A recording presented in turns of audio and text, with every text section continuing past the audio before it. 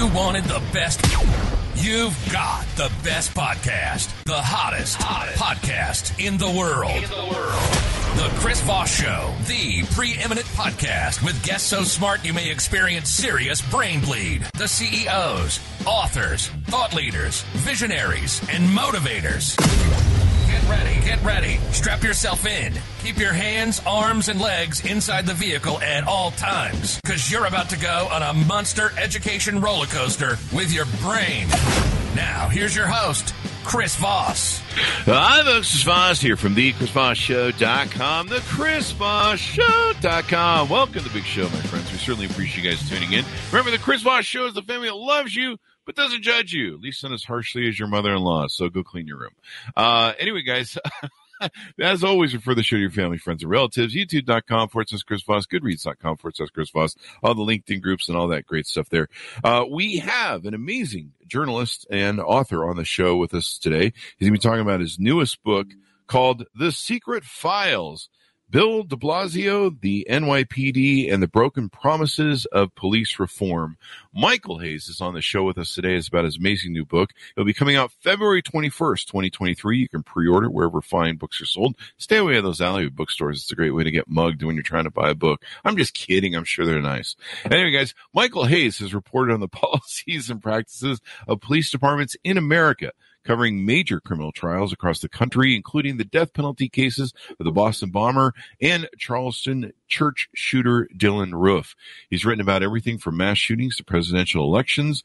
In 2019, he was named a finalist for the prestigious Livingston Award for Young Journalists and Deadline Club Award for his investigative journalist reporting on the NYPD's secret disciplinary files. Michael's work has been appeared in a wide range of outlets, including ProPublica, BuzzFeed News, HuffPost, The Appeal, Gothamist, CNN, and WNYC. Michael grew up in New England and went to college at Fordham University in the Bronx, New York. He lives in New Jersey with his wife, Ryan, and their two sons, Caleb and Elliot. No dog, no cat there. Michael, what's going on? No pets yet. I've got, as you just mentioned, Chris, two young boys who are like puppies I cannot train. So, there you go. Well, that's young boys for you. But yeah, it's funny because some people put their dogs or cats or whatever their animals are in their bio, and sometimes it's kind of interesting. I think we had an author one time raising a raccoon. Welcome to the show, Michael. Congratulations on the new book, my friend. Thanks so much for having me. Thanks for that incredible intro. That was awesome. Well, it was your bio. It wasn't mine. So that was there. Anyway, give us your .coms wherever you want people to look you up on the interwebs and find out more about you. Sure. So I have a personal website, michaelhayes.bio, and you can find me on Twitter. Just my name, Michael Hayes. There you go. So what motivated you to write this book, Michael? We'd like to hear from your words, if you would, please. Sure. So, as you mentioned, I did a lot of reporting a couple years back on the NYPD's secret disciplinary system. And when I got the opportunity to write this book a couple years after that initial round of reporting, I thought it sounded like a good opportunity to see how they've been doing since we revealed some unkind facts about how they've been running their disciplinary system. And the book is titled The Secret Files, Bill de Blasio, the NYPD, and the Broken Promises of Police Reform. And, you know, that really, in a nutshell, describes what I found, broken promises. After Eric Garner was killed in 2014, police accountability in New York City really became the issue for the de Blasio administration. And that happened in no small part because the mayor himself said that he would use this tragedy to transform the NYPD into a department that was more transparent and accountable to New Yorkers. And what I found is that because of politics, the awesome power of the NYPD, the city fell short and continues to do so when it comes to holding police who commit the most egregious misconduct accountable for their actions. From a 30,000 view, and this is your beat, I mean, you cover this a lot. Why is it we can't get this fixed? I mean, we've just seen the recent I would call it a murder, in my opinion, of Tyree Nichols, of the 4 Memphis police officers beating him to death. Why can't we get a handle on this? Is it politics? Is it people, don't care what happens as long as it's not in their backyard? Or why is it? That's a really good question. And one, I get all the time after, the latest tragedy. People like to ask, is anything good going to happen here? And, I've been known to be cynical about it and to say, some of these levers of power, specifically the police unions, are too powerful, and really reform needs to start there if we're ever going to have major change. I will say that another thing I've found while doing this book, and I hope it comes through when people get a chance to read it, is that there really is a story of hope here in terms of how activists can coalesce and get something changed. Specifically, in the case of the story of the secret files, we had a law in New York that stood on the books for 40 years that made all police disciplinary records completely secret.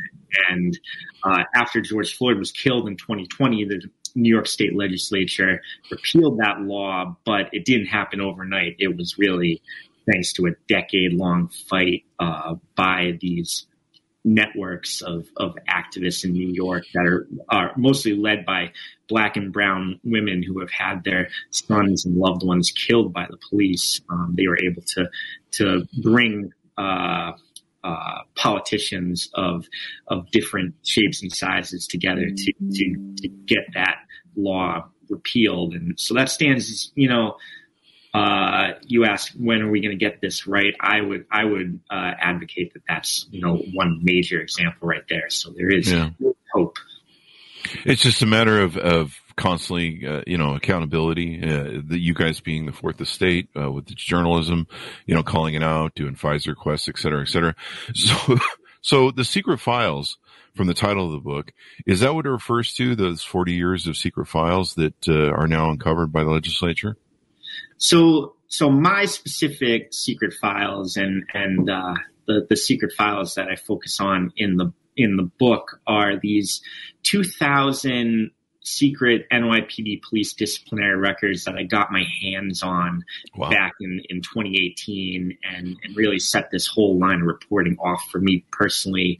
When I was working at BuzzFeed, myself and another reporter were able to obtain records on about 1,800 officers. And this is when they were, before that law I just mentioned was repealed, and they were completely hidden from public view.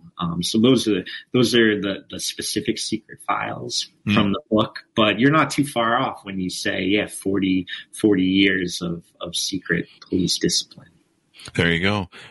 So you start the book out with the murders of the 2 police officers that were ambushed in New York City. And was there a reason you focused on Bill de Blasio and maybe didn't go back to, Giuliani stop and frisk sort of era, things that were going on there?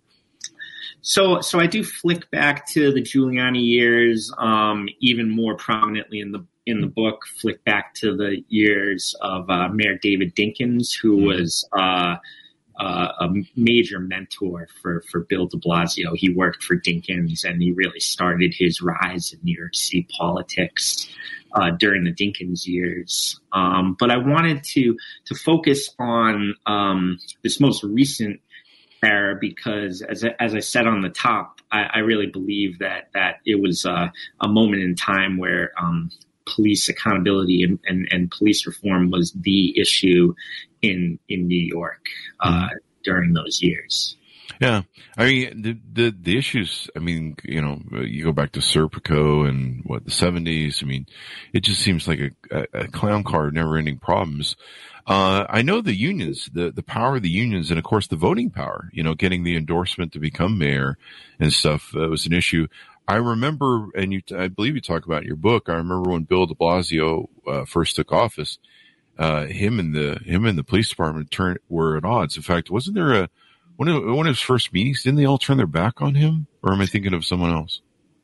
So yeah, just to clean that up a bit, you're not too far off there, Chris. You mentioned the murders of officers Ramos and Liu. Those happened in December of 2014. So about 5 months after Eric Garner was killed, and this all happened in the first year that de Blasio was in office. And I really wanted to write about these early events to convey just how much he had on his plate in terms of policing from the onset of his administration.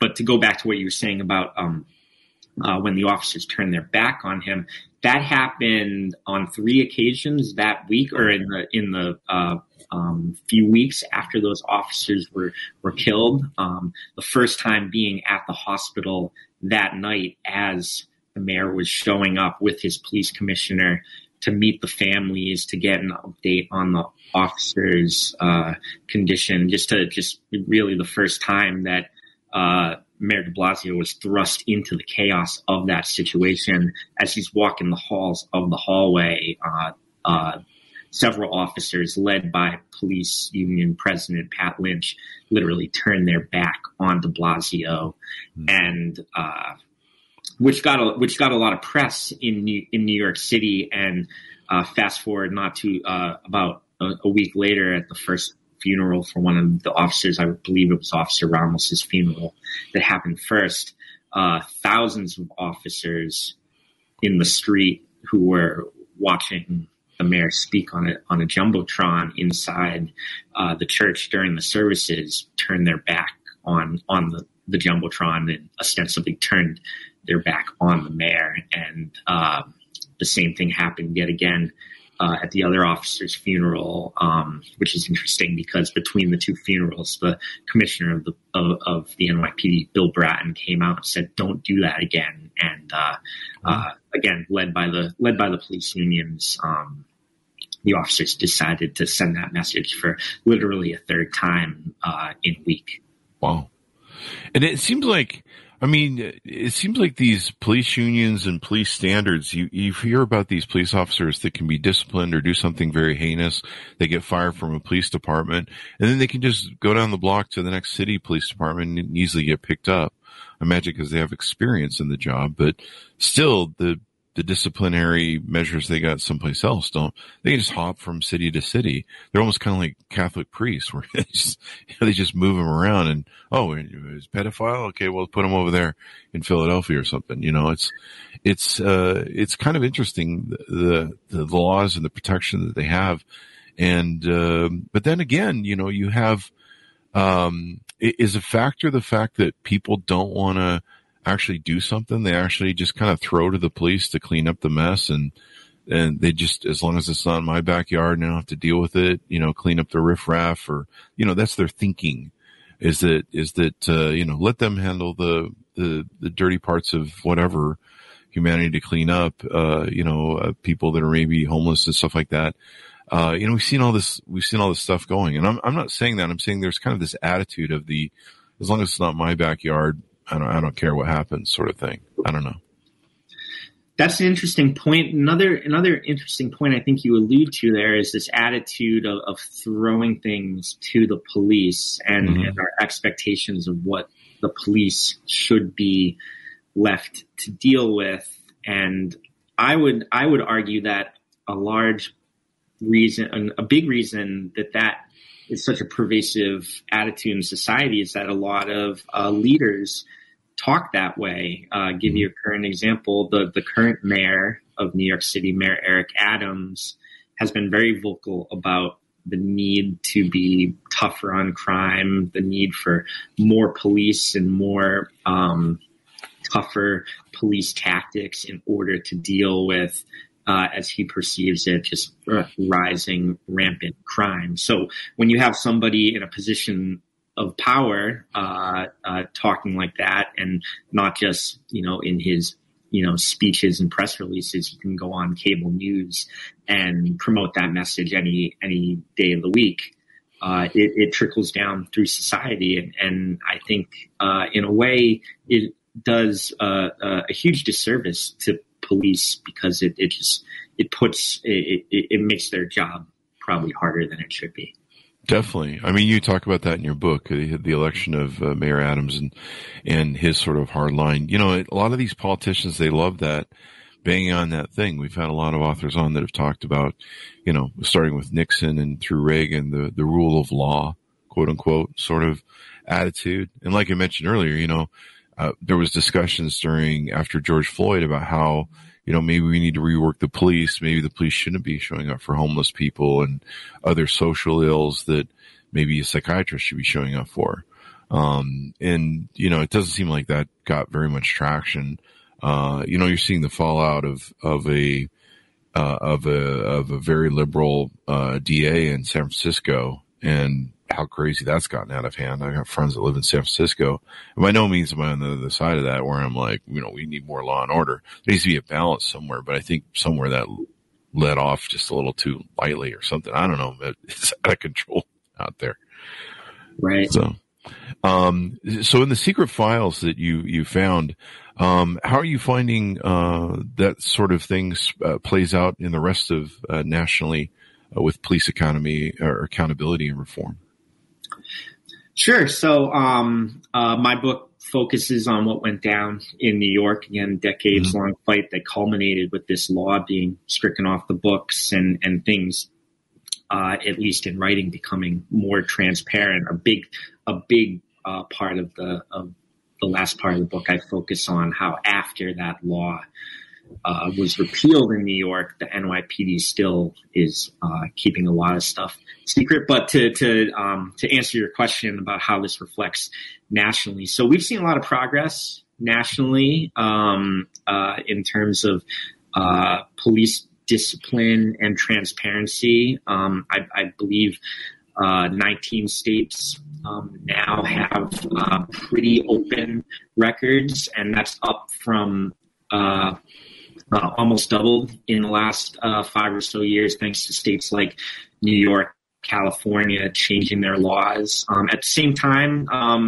you know, it's still very hard to learn about this stuff. Case in point, we were talking about Tyree Nichols before, Chris, and you know, in Tennessee, a lot of people, myself included, are interested to know those officers who beat Tyree Nichols to death. What were their misconduct histories at the Memphis Police Department? I tried to put in a public records request myself. As you mentioned, I'm living in New Jersey with my two crazy kids and my wife, and my request was immediately denied for that because I don't live in the state of Tennessee. So that just, you know, gives you one example of how these laws are maybe, I would argue, still a little backwards. Why should I have to live in the state of Tennessee to learn about the officers who beat up Tyree Nichols? That kind of makes sense. Can they refuse, like, some of the big newspapers that are based in other states? You know, can they refuse those as well, or does that have a factor? Unless they have somebody who lives in Tennessee, I can tell you. I don't think I'm speaking out of school here to tell you that there are some journalists in the state of Tennessee, in the city of Memphis, folks that work with the Commercial Appeal, the big paper down there, as well as the University of Memphis, who requests for this stuff, who clearly can at least get over that first hurdle of living, you know, within the state boundaries. So, but we'll see what happens. You know, if you want to drill down a little more in Tennessee, I've also seen stories where they've tried to charge somebody anywhere from $1,700 to $6,000 to obtain police disciplinary files, which is, you know, not money that most journalists have lying around to try to learn about stuff for stories. So, yeah, it's going to be interesting to see if we learn anything there. There you go. I mean, this seems like a dumb question, but I mean, you're the expert in this field. Do you find that most of these incidents that we find that rise to the level of national media attention for something extraordinary or horrific, like the Tyree Nichols case or George Floyd, do you find that, I mean, 9 times out of 10 or majority of the time that these people, this is a ramp up from someone who's had lots of disciplinary issues, and they just finally, did the worst thing they possibly could. And they were on this trajectory. Yeah, absolutely. I mean, to say that it's most, I wouldn't argue with you there, because, you bring up that point. I immediately can think of a couple right off the top of my head. The biggest example being the officer who killed Eric Garner, was never convicted of murder. So we can't say murder here. But he killed Eric Garner by putting him in a chokehold. Speaking about former NYPD officer Daniel Pantaleo, it came out shortly after that he had a poor disciplinary background at the NYPD, had way more complaints than your average officer, and had been disciplined, had been found guilty of misconduct several times. Another famous example, Derek Chauvin, the officer who murdered George Floyd and was convicted of murder. It was revealed, I believe, within days of that incident, thanks to some good, transparent, open record laws in the state of Minnesota. It was revealed within days that he had an egregious background of, over a dozen complaints against him of violating the civil rights of people in that state. So, yeah, I mean, where there's smoke, there's fire. Yeah. Does people need to, and what I was kind of referring to earlier is, people won't convict, juries won't convict officers, unless it's really heinous. I mean, I remember watching the body language of the officer, I forget his name and I don't really care, who killed, he can die nameless, who killed George Floyd. I remember watching him in shock, the body language of him being in shock, that he really thought he was going to get off on that one, and that they convicted him. At least that was my interpretation of his body language. He seemed completely in shock that he was not going to get off. And I know a lot of police officers that are in these situations. You mentioned Garner and others, that they get off and they survive jury trials, and juries don't seem to be busy to commit. Do we need, as a people and as a populace, say enough with this bullshit? Is that really where it needs to lie, or does it need to be more in the politicians we elect to clean up the departments? Well, there is something, if we truly want to decide that that's our attitude, enough with this bullshit, there is there is a mechanism here. There's this thing called qualified immunity that, without going into nuts and bolts of it, and I've spent exactly 0 days in law school, so I don't want to, you're better off asking a lawyer to give you the 45-minute version. I'll just say that this is a law that really does exactly what it says it does. It provides immunity for officers when something tragic happens on the job, and it makes it at the federal level, it's a tremendous hurdle to bring criminal charges against officers. I will say that, and I write about in the book, and this was another big reason I wanted to do this book. The handful of NYPD killings that I write about in the book, I follow the civil cases in every one of those instances, and it's no exaggeration to say that if your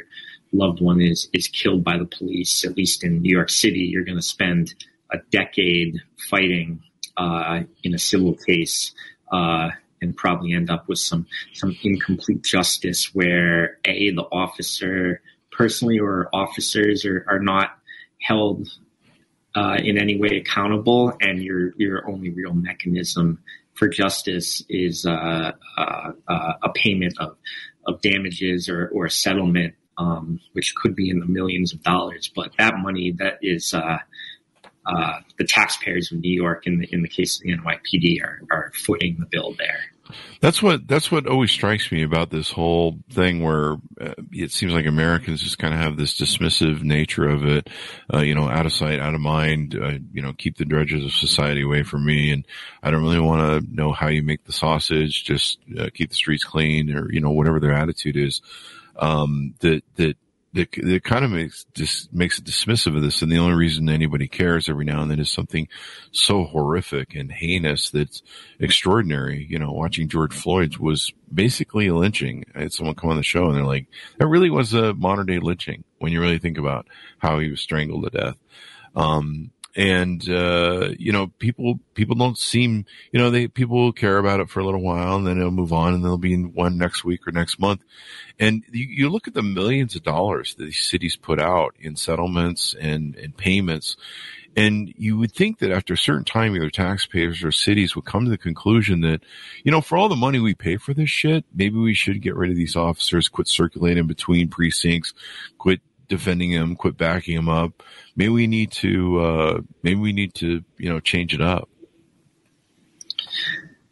Yeah, and I mean, I think in order for that to happen, there needs to be more transparency. Mm-hmm. That's why it was such a major deal in New York when the police secrecy law was repealed, and the NYPD came out and said, okay, or I should say, the mayor came out and said the NYPD is going to do something historic. They're going to publish all their disciplinary records, and the NYPD agreed to do that.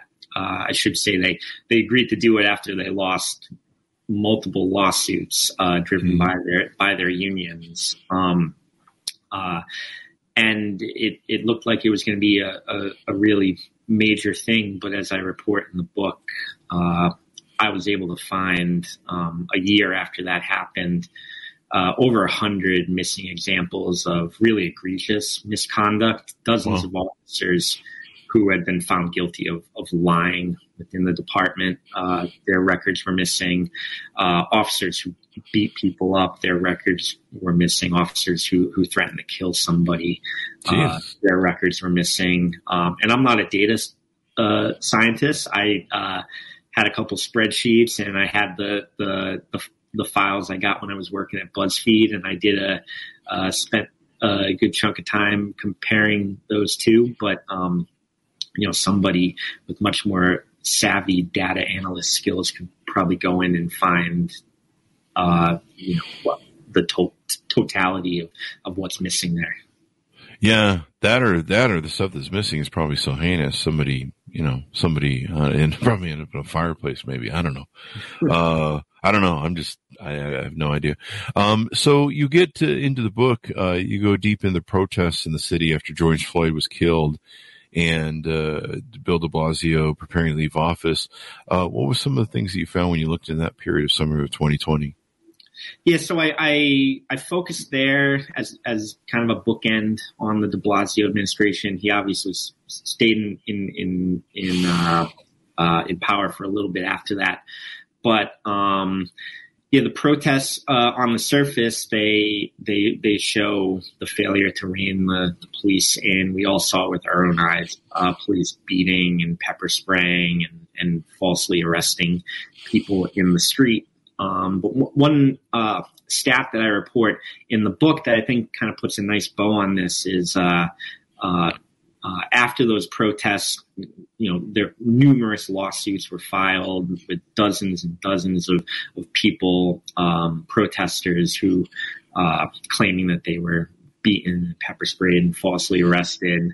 And those lawsuits are ongoing and will be for some time. You can have me back on in like 2033 and we'll talk about the resolution of the George Floyd protest lawsuits. But one thing I was able to find in my reporting was that at the very end of the Blasio administration, they settled with more than 200 people, 200 protesters who would claim to have been beaten or had their civil rights violated in other ways at the protests. Did you see settled out of court and mm-hmm. Yeah, sure. Go ahead. Sorry about that. The audio broke up and I thought you were finished. Did you see, we've talked a lot about racism, since George Floyd's murder, and had a lot of authors on with books about everything, and kind of the whole world of how we got here through the history of this country. Did you see a factor going through the secret files of rampant racism, or are these cops that are they're just out of control at every level? They don't have any regard for maintaining the integrity that they want to espouse on everyone else. That's really interesting. I mean, certainly there have been reports that came out that I do talk about in the book. The big one that comes to mind, and this kind of speaks to another other side of the accountability debate here, and whether the oversight is really working. So at one point during late in the de Blasio administration, a report came out on racial profiling and the NYPD, and the city found that there had been thousands of complaints of racially biased profiling against the NYPD, and in not a single case of those over 2,000, I believe, that the NYPD internally investigated, did they find the officers at fault? Mm. So, I mean, we can talk in theory. Is the NYPD racist? Are there racist NYPD officers? Theoretically, there must be, but beyond that, those statistics right there speak for themselves. That at least internally they don't view it as an issue, which is really quite concerning. I don't see how you could have over 2,000 complaints on the issue of racial profiling and not a single one resulting in Do you have any thought? Do you have any thoughts on, does the internal, I forget what they call the internal police that investigate the police, or are supposed to investigate the police? Internal Affairs Bureau. Internal Affairs Bureau. Do they need to make that more citizen-based, where there's a maybe half and half, where citizens give some oversight to that? Maybe would that help, or would that make a difference?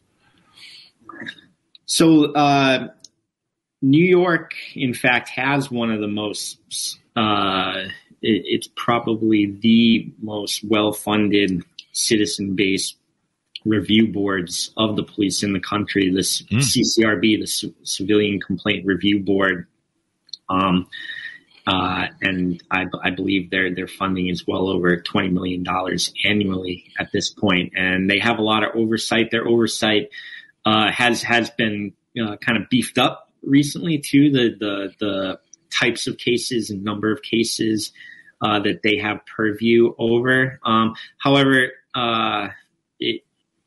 it's been a long-standing criticism about that organization, that it's a toothless operation that doesn't really have much power. Case in point, in any case that the CCRB investigates, the commissioner can come right in and not just overrule them on discipline. Disciplinary matters, like their like penalty conclusions. The commissioner can come in and straight up take the case away from them at any point, which is it just speaks to the awesome power of the police brass and the people at the top of the NYPD when it comes to the oversight there. So it'll be interesting to see if that's something that folks want to strengthen more in the years to come. There you go. There's the I don't know, you call it a weapon, I suppose, that the Justice Department uses to do these agreements with cities and counties and I guess states that have problems. I forget what they're called. We had the writers come out at night about the Oakland corruption, and Oakland is one of the cities who's been, what do they call that thing that the Justice Department does where it's called a consent decree. There you go. Yeah. There you go. Does New York need a consent decree from what you researched, or are they under one? I'd be interested if the Memphis Police Department was under one that killed Tyree Nichols, in my opinion. Yeah, they are not under one right now, and my understanding is that that was a pretty well-oiled machine at the Justice Department during the Obama years, and when Trump was in office, he pretty much shut it down, and the credit for that goes to I believe his first Attorney General, Jeff Sessions. They just blanket decided that they weren't going to do that sort of thing. Consent decrees. There's a lot of debate on both sides. That I would say Oakland is an interesting example, and even more interesting example is Baltimore. And if you want to learn very quickly about sort of the challenges that folks inside the Justice Department face when they try to come in and do internal investigations, I would say go watch We Own This City on HBO, or better yet, read the book. It's it tends to be a long, arduous, bureaucratic path that a lot of departments resist, and makes it very hard to enact real change. I'm cynical that anything like that would work with the NYPD, frankly. Yeah, it's kind of interesting how they've been around. Oakland has the longest running one, to my understanding, and they don't seem to really bring the reform that you're supposed to. It's just, it almost seems politics when it comes down to it. Do you think that's a good question? Do you think more about this is just about politics? I mean, mayors have to get usually, go after union votes or police votes, or union endorsements to get elected and stuff. Is that one of the problems? These unions just have way too much power. They do. They have, it's an awesome power, but, and anyone who's listening to this, who's shaking their heads and saying the police unions have too much power and feels discouraged by that, I encourage you to check out the book. And like I was saying before, there's a real story of hope here when you read about the law that was struck down in New York around police discipline and secret police disciplinary files, and the group that led the charge there and got the different factions of Democrats in New York to align on it. They were going up not just against a powerful police union, but 40 years of case law, and a union that, unlike as a lobbying force, unlike a lot of unions, has the ear of folks across the aisle. Right? It's not like they just have right-wing Republicans or all Republicans supporting them. They have a lot of Democrats that support them, count on support from them, and that's where a lot of their power is derived from. Yeah. It's interesting. I giggle a little bit because it's so hypocritical, all the stupid stuff we do. I mean, I was talking about the Tyree thing, and I said, you get the government, you get the politicians, you get the police force that you vote in and you support. I mean, until more of these police officers see that, courts are going to uphold, juries are going to put them in jail, hold these people accountable. Until they see that, there's not going to be much change. And so people have to give a shit. They have to care about what's going on in their backyard. They can't just be dismissive of like, well, let the police deal with whatever, and as long as I don't have to deal with it. No, this is part of your world and how you make a difference. And you see people, they don't care about what happens until it happens to them, sort of attitude. I don't know. Is there a thing for that? I don't care about anything until it happens to me. And maybe there's a thing there. It's excellent reporting, man. And I'm glad you covered the beat because, your book and other things like this that bring transparency is really important so that we can really understand more of what's going on and get more opportunities to resolve these issues. Yeah, thanks so much for saying that, Chris. I don't plan on stopping anytime soon, so it's encouraging to hear that you like what I'm focusing on. Anything more you want to tease out of the book before we go? No, so just the book is called The Secret Files, Bill de Blasio, the NYPD, and the Broken Promises of Police Reform. And I like to say it's one part searing cop drama, one part in education and how police reform politics went down in New York. So if that's something that interests you, you should go out and pick one up. There you go. There you go. The more you know, the more you know. Thank you very much, Michael, for coming on the show. We really appreciate it. Thanks for having me. There you go. And thanks to my audience for tuning in. Go order the book wherever fine books are sold. The Secret Files, Bill de Blasio, the New York PD, or the NYPD, I should say, and the Broken Promises of Police Reform. It's available February 21st, 2023 by Michael Hayes. And pick it up today. Thanks to tuning in. Go to youtube.com/Chris Voss, goodreads.com/Chris Voss. I'll go some Facebook, LinkedIn, all those crazy places the kids play today. Thank you for being here. We'll see you next time. Bye-bye. And that should have a sound.